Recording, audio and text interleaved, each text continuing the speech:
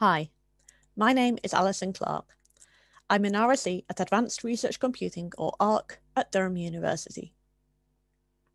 After my master's degree in computer science, I spent over 15 years working as a software engineer in industry, in various sectors, from security and defence, via marketing, to finance. Most of my experience is in web and mobile development in various languages, but I've also done some infrastructure and DevOps work. My last role in industry was working for a company which produced charting and other frameworks for mobile development. As well as developing the software frameworks, I supported the developers who bought them, maintained the website, and tweeted and blogged about the products. In 2019, I took some time to reassess my career and realised that although I really enjoyed software engineering, I wanted to do something that would have a more positive impact than my previous work. The opportunity to work as a research software engineer fulfilled that brief, and I started work for ARC at Durham University in September 2019.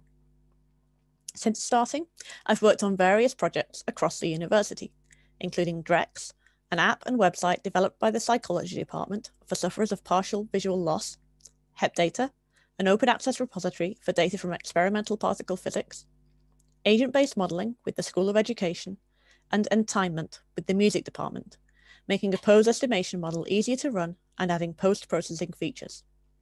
I've also been involved in grant applications for other projects. As a newly formed RSE group in ARC, we have set up training courses for researchers across the university. I tutor the Git course, as well as assisting on my colleagues' courses. I've also taken an instructor training course run by the regional N8CIR group. At ARC, we also spend time raising awareness of the services we offer, for example, via a now virtual Research Methods Cafe, in association with Durham Research Methods Centre. We hold weekly conversations with staff from a wide range of departments on issues relating to research methods, data management, and software. Since becoming an RSE, I've attended the RSE conference and last year's collaborations workshop, and I'm on the programme committee for Source. I've really enjoyed my interactions with the RSE and SSI communities and would love the opportunity to have more involvement. Coming from industry into academia has been a bit of an eye-opener when it comes to best practice in software development. In my past jobs, the use of version control, testing, and continuous integration is pretty much a given.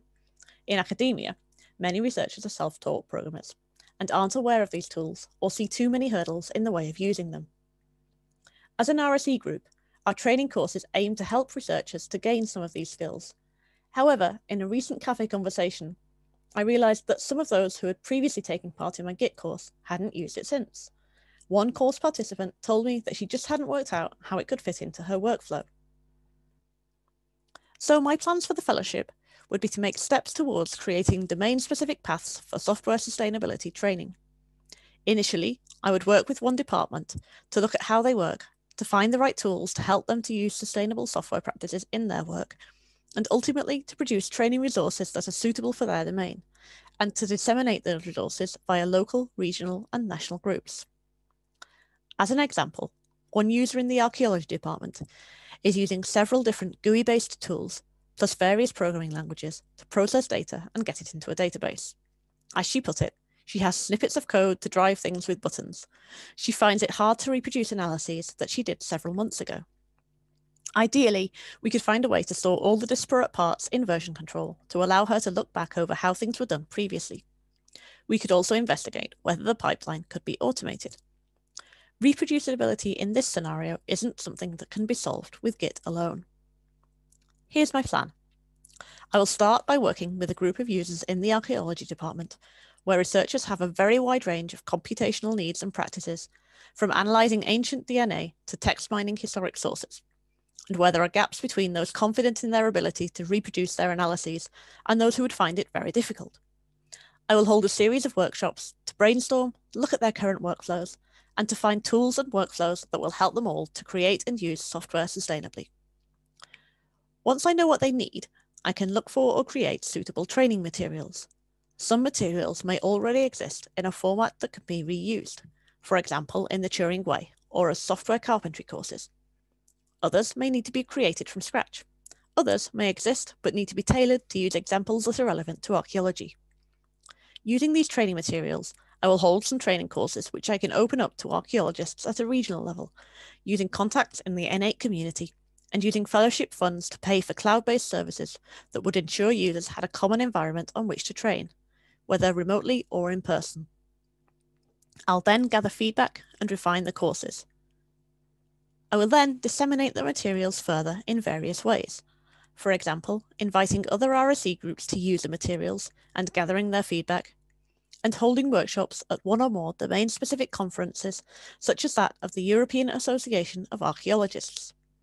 If time allows, I will repeat this work in another domain, making use of some of the previous materials, but retailoring them to the new domain. By documenting my approach and experiences, by the end of my fellowship, not only will I have produced training materials that could be used to improve software sustainability in one or more domains, but also a process which I or other RSEs could repeat to produce similar materials in other domains. Thank you for listening.